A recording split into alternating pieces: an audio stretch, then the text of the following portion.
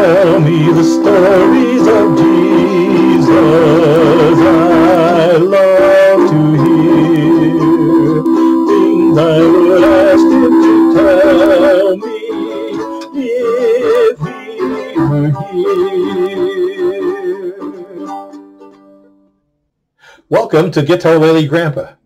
I'm Jim Henkel, welcoming you to a channel that celebrates Jesus in song, scripture, and occasional commentary.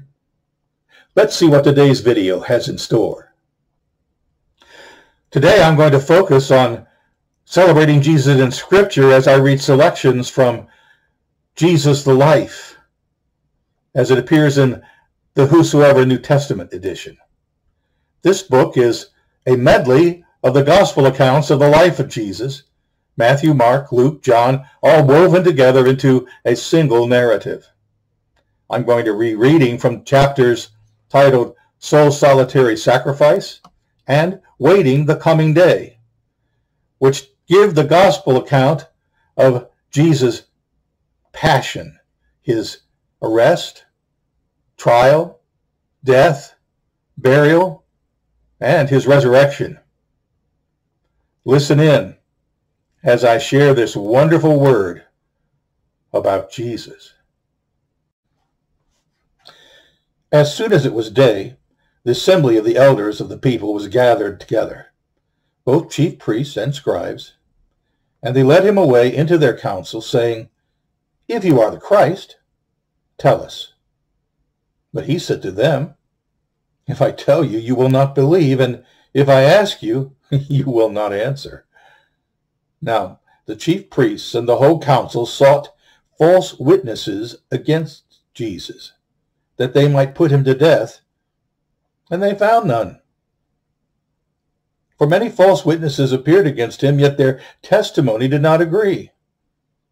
But afterward 2 came and said, "This man said, I am able to destroy the temple of God and to rebuild it in 3 days. Yet even so, their testimony did not come into agreement. Then the high priest stood up in the midst of them and asked Jesus, saying, "Do you answer nothing? What is this testimony they bring against you?" But he held his peace and answered nothing. Again the high priest asked him and said to him, "I charge you by the living God, that you tell us whether you are the Christ, the Son of God. Are you the Christ, the Son of the Blessed?" And Jesus said, "Well, you have said so. I am. And I say to you, hereafter you will see the Son of Man sitting at the right hand of power and coming on the clouds of heaven." Now the high priest tore his clothes and said, "What further need do we have for witnesses? We have heard the blasphemy. What do you think?" And they all condemned him and said, "He is worthy of death." And some began to spit in his face and beat him, and some covered his face and hit him, striking him with the palms of their hands, saying, "Prophesy!" And the officers received him with slaps.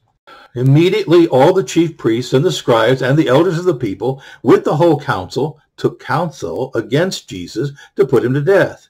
And they bound him and led him away and delivered him up to Pilate the governor. Then Judas, who betrayed him, when he saw that he was condemned, repented and brought back the 30 pieces of silver to the chief priests and elders, saying, "I've sinned, and then I betrayed innocent blood." But they said, "What is that to us? You see to it." And he threw the pieces of silver down in the sanctuary and departed, and he went away and hanged himself.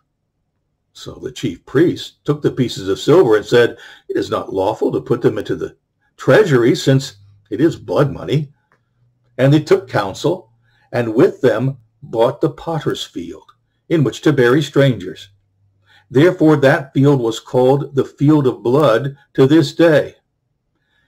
Then was fulfilled that which was spoken through Jeremiah the prophet, saying, "And they took the 30 pieces of silver, the value of him that was priced, whom certain of the children of Israel did price, and they gave them for the potter's field, as the Lord appointed me."